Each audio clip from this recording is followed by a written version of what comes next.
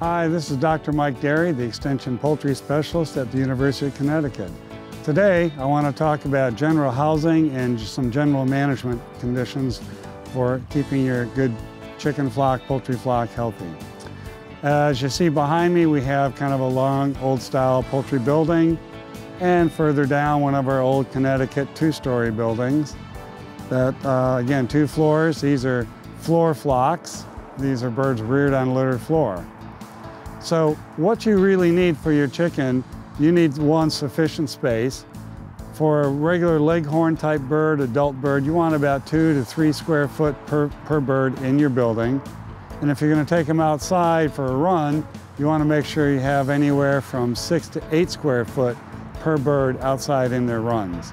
So that's an important thing to know. Okay?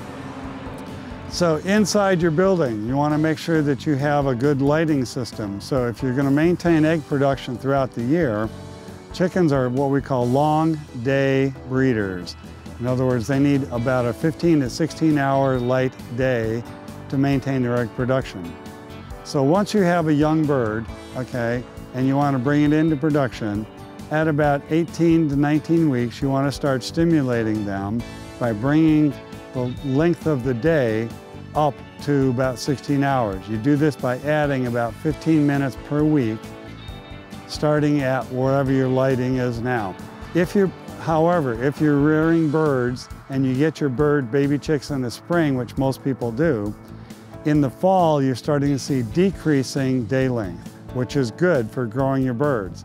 So now, once the bird is about, like I say, 16 to 18 weeks of age, if you're in the fall, you're going to be at a lower number of hours of light, probably getting close to 13, 12, maybe even 10 hours of light.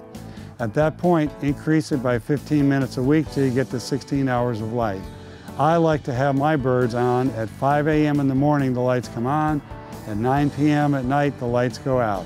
That gives them even 16 hours of light, and they're going to maintain their egg production throughout the year. The building itself, all you really need is a clean, dry, draft-free space for your birds. How you build that or how you want to do it, that's up to you. There's hundreds of different coop designs out there. Again, the main thing is having the space, making sure you have a good feeder system, make sure you have a good watering system, make sure you have good litter on the floor that's easily raked and cleaned out. And you want to probably clean out your house about once every 6 months if you maintain your litter quality. And I say once every 6 months because that's also when you're going to do your deworming if you need to. And I generally deworm in the spring after the first thaw and in the winter after the first freeze. And there are different deworming agents. You're going to have to talk to your veterinarian about that because everything is under veterinary feed directive today.